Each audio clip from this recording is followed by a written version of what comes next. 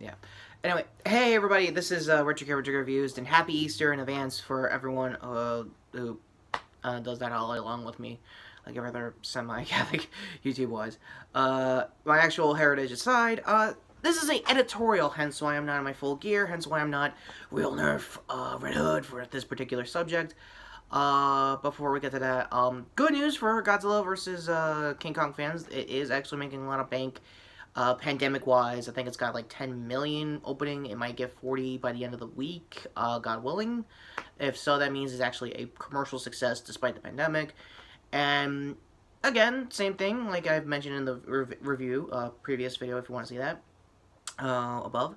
It looks good. It looks, the projections look good. I don't know on HBO Max's subscription rates, but that's neither here or there, so. That all being said, this editorial vlog, I wish had time to become a video essay, is gonna be what to do after Snyder Cut. What's next? What would be the next fan campaign that'll make WB or XYZ of any other studio bow to you to basically make your movie, you know, or go to the creator's vision forever.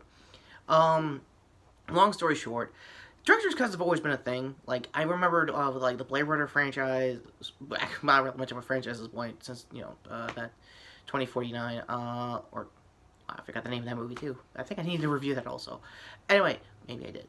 Long story short, director's cuts have always been a thing. In DC's case, probably more so than ever, again, like with Blade Runner and even the Richard Donner cut years ago with Superman, so I think there is a chance you can technically help out someone that has basically been waiting 25 years to be a director's cut, to a late director that is no longer with us. I am talking, of course, the video essay that Hitop Films did a few weeks back. That is, spit aside, has taken me about a good month and a half to rewatch, rediscuss, and redecipher why he wants to do this. So, card to the video essay itself. Batman Forever. To make a long story short, when it comes to the Schumacher / Tim Burton era, it was divided. Like, some people wanted the Tim Burton movies because it was dark, it was reinvigorated him in the comics because he was always lighthearted because everyone was nostalgic for the 60s Batman at the time. And people who were used to Schumacher, like I was back in '95, was just used to them trying to catch up to the animated series, which is what I thought of when I was like, I don't know, 8 or 9 when these movies were coming out. My bad.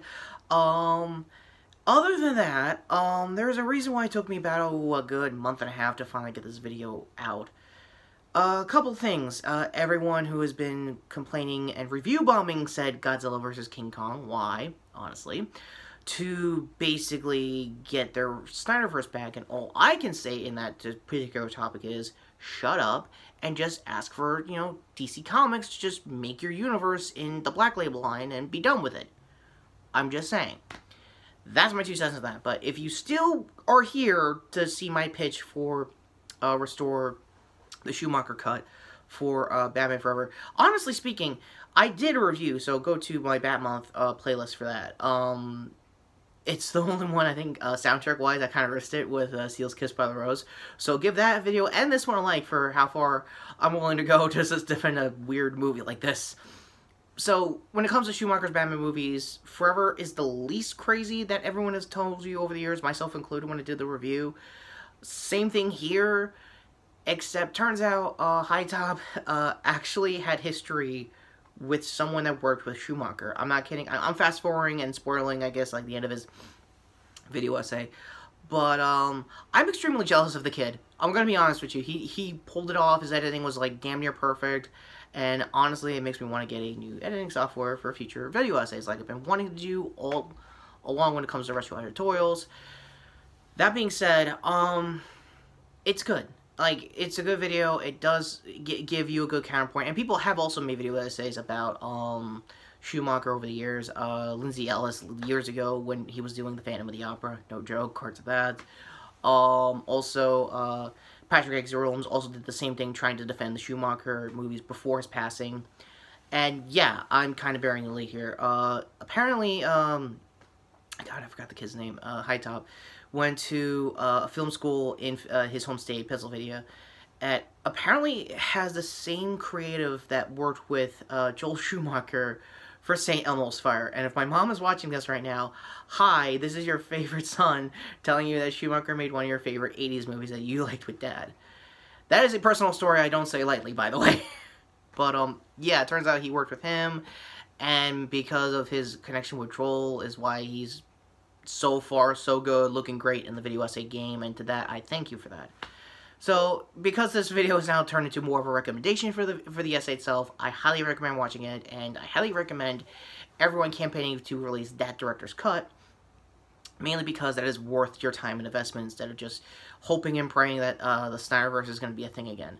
They canceled the Trench, for God's sake. They Trench are your weird spin-offs you're going to get. The only thing that isn't canceled Snyderverse-wise is the Flash sequel that now has Supergirl that they casted. Card to that emotional video of her getting the gig, because good for her, and I hope she branches off into her own series. I don't want to say it's going to be better than the CW version, because the CW version has gone through a lot of leaps and changes. I'm going to be perfectly honest with you. All she needs to do is do the bare minimum better than Cavill's Superman, which, by the way, I forgot to mention in my Snyder Cut review. Turns out Zack knew he should have had the freeze breath all along and mitigate damage and didn't want to do it. So, the fuck? Anyway, also, if there's no time in the cards, I also want to make this video also counterpointing whatever the hell Mylar was saying in his 2-hour cut, 2-hour video essay trying to defend the Joss Whedon version. Yes, that is happening. Yes, video down below if you want to see it. You can laugh at him all you want in the comments, because everyone around him that usually clowned on Snyder over the years kind of jumped ship when the Snyder Cut became a reality, all 4 hours and 2 minutes of it. So, he is literally alone in a sinking ship. That's my discourse on that aside. So, with that all being said, hope you like this quick editorial of how I feel for YouTube channels going forward after the Snyder Cut. I feel like I said, Hitop, they should try to, support, try to watch all the deleted scenes that are actually out in, the deleted scripts. I even think the novelization is still a thing somewhere that you could purchase on Amazon. I don't know. So, no buy link for that. Again, I'm just assuming. Again, if not, please let me know that I got that wrong in the comments. Again, I'm hoping for the dislike button. Now that I've been dreading it for years, but now, because now YouTube wants to get rid of it, I was like, please bring it in. No. Show the analytics. We're wrong. Okay, I can handle the discourse. I can handle some criticism. Stuff aside, the campaign's worth a try. You got Snyder Cut. What do you got to lose? Honestly, at this point. So, lambastically pitching aside, I hope you like this video, and correspondingly coming up to my Godzilla vs. Kong review over here. Previous video here, which I think was my Invisible review. Already mispronounced whatever it was after. Laura losing her mind. Getting back from the vault in X News shirt here. To sub the channel. Hit the notification down below for more retro editorials. Like this video, like I said earlier, for the campaign, and like this video for how far I've come vlogging wise, because I still gotta get something for that lighting. Pacing aside, I'm Retrokid Reviews. Wishing everybody a happy Easter as it does recording, and hopefully a really well overdue director's cut for the late Joel Schumacher. So that all being said, I think I'll go get drive-through.